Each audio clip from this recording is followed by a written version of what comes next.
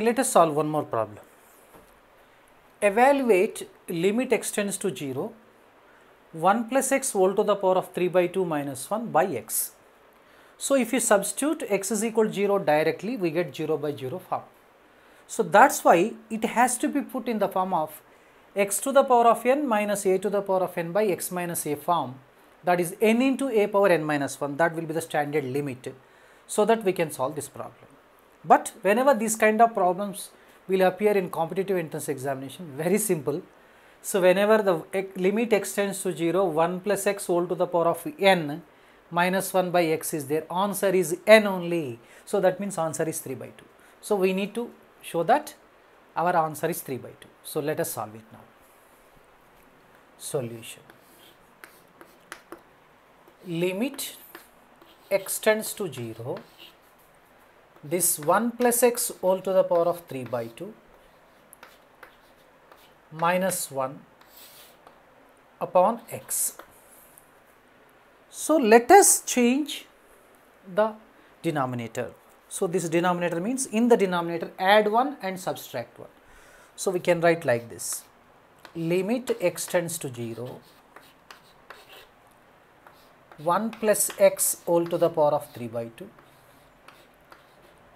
minus 1 by, this can be written 1 plus x minus 1, it makes no difference. Now, we need to change the limit. As x approaches to 0, the 1 plus x approaches to 1, am I correct? So, now this can be rewritten as limit 1 plus x tends to 1, 1 plus x whole to the power of 3 by 2 minus 1 by 1 plus x minus 1. How does it appear? It appears to be in the form of limit extends to a, x to the power of n minus a to the power of n by x minus a equals to n times a power n minus 1. Here a means 1, so that means equals to, we get 3 by 2 times 1 to the power of 3 by 2 minus 1. So, 3 by 2 times 1 to the power of half. So, root 1 is 1. So, 3 by 2 times 1. So, answer is 3 by 2. Check what is the answer. Our expected answer has been arrived.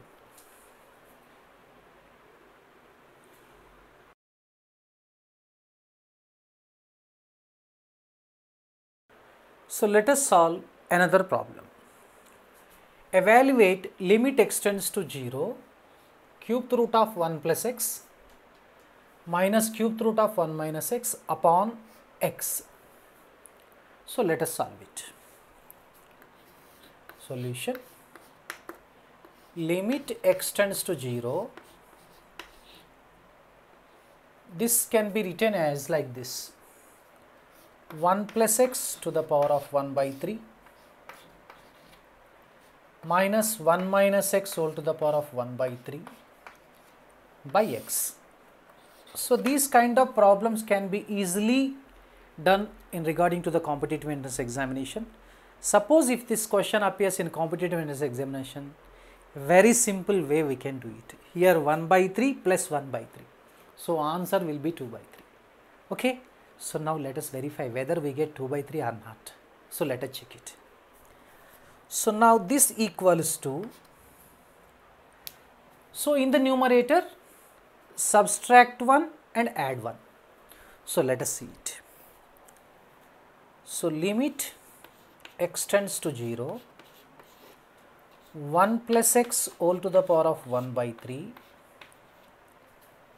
minus 1 and minus 1 minus x whole to the power of 1 by 3 plus 1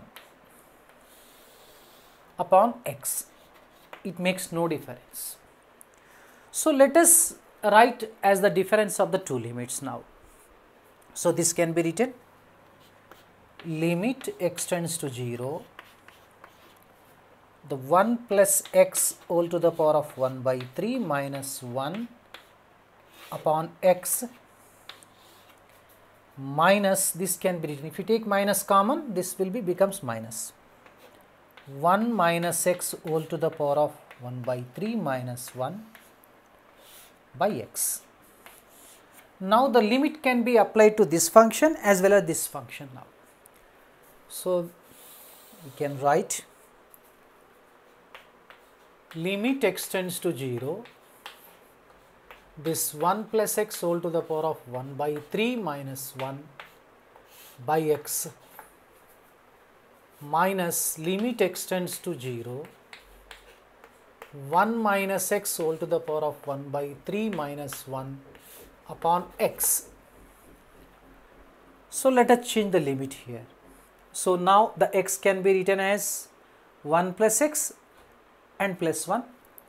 Here first the minus we can multiply this one, here I can write plus 1 and 1 minus x and minus 1 write down. So now this can be rewritten limit 1 plus x tends to 1, 1 plus x whole to the power of 1 by 3 minus 1 upon x, upon 1 plus x minus 1. Can I write like this? You check it. Because in order to put in the form of x to the power of n minus a to the power of n by x minus a, where x tends to a, so that we can write n times a to the power of n minus 1. That is our actually goal. So now minus this can be written plus write down limit 1 minus x tends to here 1 minus x whole to the power of 1 by 3 minus 1 upon 1 minus x and minus 1. So now the both are in the form of standard form.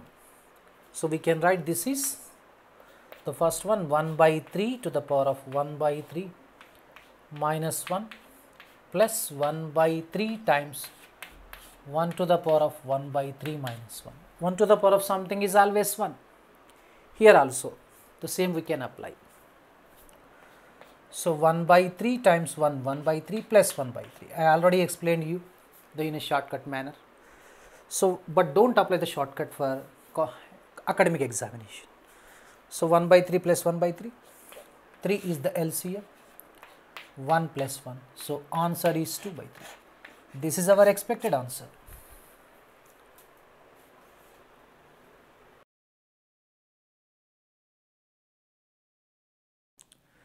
So let us solve the problem. Evaluate limit x tends to 0, 1 plus x whole to the power of 1 by 8 minus 1 minus x whole to the power of 1 by 8 upon x. Suppose if it is a competitive entrance examination, answer easily we can expect 1 by 8 plus 1 by 8, 2 by 8, 1 by 4 is the answer.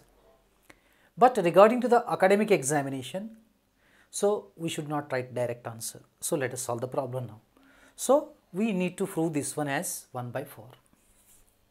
So now solution, limit x tends to 0, the numerator by denominator, let us write the values now, respective values, 1 plus x whole to the power of 1 by 8 minus 1 minus x whole to the power of 1 by 8 upon x. So now add minus 1 and plus 1 in the numerator. So limit x tends to 0, 1 plus x whole to the power of 1 by 8 minus 1 minus of 1 minus x whole to the power of 1 by 8 plus 1 upon x. It makes no difference. So now we can split this one as the sum of the two limits of the functions. So this can be written limit x tends to 0, 1 plus x whole to the power of 1 by 8 minus 1 upon x. Okay. take minus common, and minus of 1 minus x whole to the power of 1 by 8 minus 1 upon x. So this we will get it. Okay, now the limit can be applied to the both the functions. Limit x tends to 0, 1 plus x whole to the power of 1 by 8 minus 1 upon x minus limit x tends to 0, 1 minus x whole to the power of 1 by 8 minus 1 upon x. Now we need to put in the standard form, that is x to the power of n minus a to the power of n by x minus a as limit x tends to a, so that we can write n times a to the power of n minus 1. So this can be rewritten, limit 1 plus x tends to 1 as x tends to 0, put here x for 0, 1 plus x tends to 1. So 1 plus x whole to the power of 1 by 8 minus 1 upon this can be written 1 plus x minus 1. This is nothing but x only. Now here actually we get little bit confusion, but you need not get any confusion here. Bring this minus sign to here, add on plus, this becomes minus x, add 1 and subtract 1. So directly this can be written plus limit 1 minus x tends to 1 only. As x approaches to 0, 1 minus x approaches to 1 only. So now 1 minus x whole to the power of 1 by 8 minus 1 upon 1 minus x minus 1. So now using standard formula, this can be written 1 by 8 times 1 to the power of 1 by 8 minus 1 plus 1 by 8 times 1 to the power of 1 by 8 minus 1. 1 to the power of something is 1, 1 to the power of something is 1. So we have 1 by 8 plus 1 by 8. This is 2 by 8. What is the answer? Yes, 1 by 4. Already we expected the answer. So this is the final answer.